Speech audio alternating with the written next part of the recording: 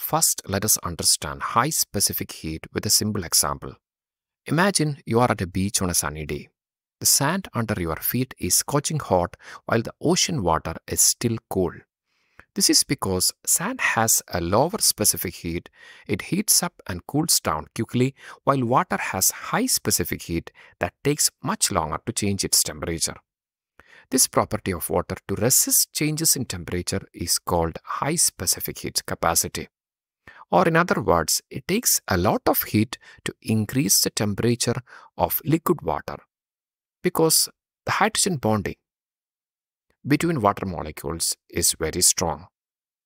Or high amount of heat is required to break hydrogen bonds between water molecules.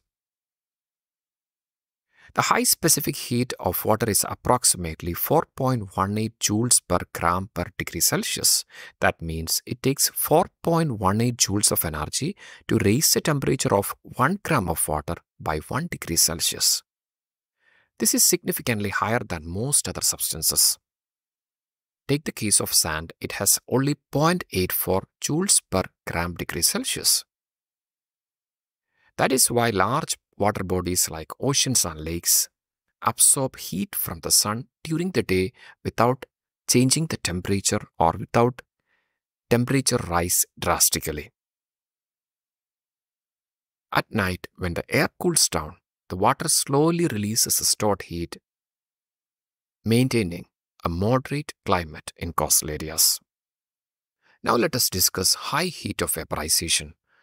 It refers to the amount of energy needed to change 1 gram of a liquid substance to a gas at constant temperature. Let's take a simple example. Let's compare ethanol and water. To convert liquid water to gas, or the boiling point, the heat of vaporization value is 40.65 kilojoule per molecule, or at 100 degrees Celsius, that's the water's boiling point. Whereas the boiling point of ethanol is 78.3 degrees Celsius. That means hydrogen bonds in ethanol is weak compared to the hydrogen bond between molecules in water. Or more heat energy is required to break the hydrogen bonds to convert it from liquid state to the gaseous state. Let's take one more example. When we exercise, on a hot day our body sweats. The water on our skin absorbs the heat from our body and evaporates, turning from liquid to gas. This process of evaporation requires a lot of heat. That is due to water's high heat of vaporization. As the sweat evaporates, it takes away heat from our body, helping to cool us down, called evaporative cooling.